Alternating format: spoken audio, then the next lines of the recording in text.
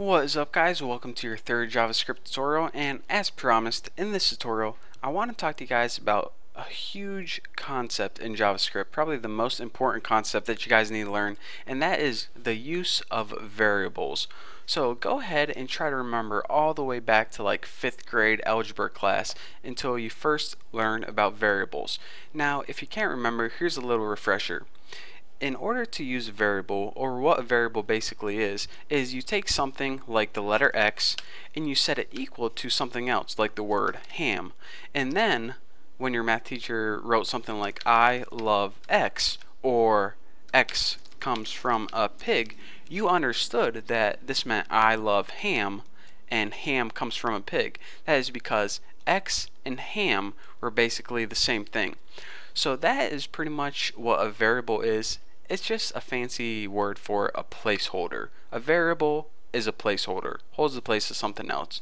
And let me go ahead and delete that first of all. So in JavaScript, we use variables a whole bunch, and we use them kind of in the same way, but a little bit different. Now, in order to tell JavaScript that we're going to be working with a variable, we need to write the keyword var. This tells JavaScript, alright, you ready for this? We are about to make a variable. You need to include that. The next thing that you write is the name of your variable. I'm just going to go ahead and name my variable X, but you can name it whatever you want.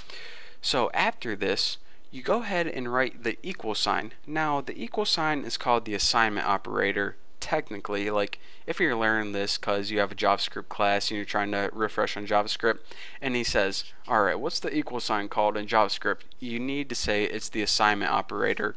But other than that, in these tutorials, I'm just going to say equal sign because it's a whole lot easier. But anyways, you write var, the name of your variables, the assignment operator or equal sign, and then you write what you want your variable to equal. So go ahead and just write like 23 or something. Write any value in there. And then, of course, like every single statement in JavaScript, we have to end it with a semicolon. So you're saying, alright, why is a variable useful? What can I do with variables? Well, a variable is useful for many reasons. I mean, already we know how to print something out on the screen. So go ahead and write document.write, and then inside your parentheses, instead of putting quotation marks in a line of text that it'll print out, go ahead and delete everything and just go ahead and write your variable. And check this out.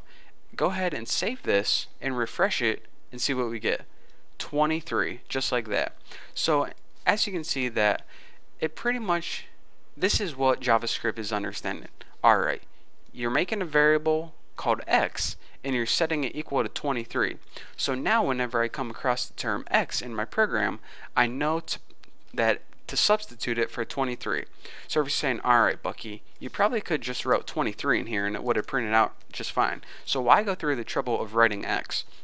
Well, when you're building computer programs, you don't just have it occur one time. You might have 1,000 different lines of code that include the term X. So you can either type out the word, or excuse me, the number 23 each time, or you can just go ahead up here, change it one time, and it's automatically going to change in all of your code for you. So anyways, it's going to save you a bunch of time, and it's also useful for different reasons that I don't want to talk about right now, or else it would just confuse you.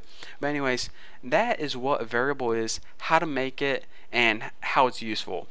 Another thing I want to mention is, go ahead and delete this, is I said you can name your variable anything you want, but I kind of lied, just a little bit. The first thing I want to mention is this. Variables are case sensitive, and I mean that in, if we go ahead and try to type a capital X up here and refresh it and see what happens, we get nothing on our screen. That's because a lowercase x is different than an uppercase x. The variable named Bucky, or excuse me, let me type that. The variable named Bucky is different than this, B-U-C-K-Y. Even though they're spelled the same, if you try to run it, you're going to get nothing again because it looks at it as two different variables. So make sure that if a variable might be messing up, that means that you might have capitalized something that you shouldn't have capitalized. Another thing I want to mention is you just can't, use any symbols and letters you want. You need to start your variable name with a letter or an underscore. So since Bucky starts with a letter, you can also start it with an underscore. That would be valid, but you can't start it with like and or a percentage sign or anything like that. It needs to start with an underscore or a letter. Another thing is that the other characters in your variable name must be letters, numbers, or underscores. For example, you can't have like Bucky percent dollar sign 2 at sign. That variable doesn't make sense at all. Basically, just use letters, numbers, and underscores, and you'll be fine. And lastly, I want to talk to you guys is that the most difficult thing to remember is that your variables can't start with numbers. For example, if you have variable 6 Bucky equals 32 and you try to run this program, it's not going to work out because your variables can't start with numbers. That's probably the most forgotten rule, but I needed to tell you guys. So whenever I said that you can name your variable anything you want, I kind of lied. You just have to remember these simple rules. It has to begin with a letter or an underscore, and only use letters, numbers, and underscores. You can't use dollar signs, spaces, percent signs, at signs. You can't use any of those. And if you follow those simple rules, you'll be good to go. So now that we understand what a basic variable is and how it's useful in computer programming, we can go on and move to our next tutorial. And in the next tutorial, I'm going to be teaching you guys about the different types of variables, and trust me, it's going to be extremely useful. So anyways, thank you guys for watching. Don't forget to subscribe, and I'll see you in the next video.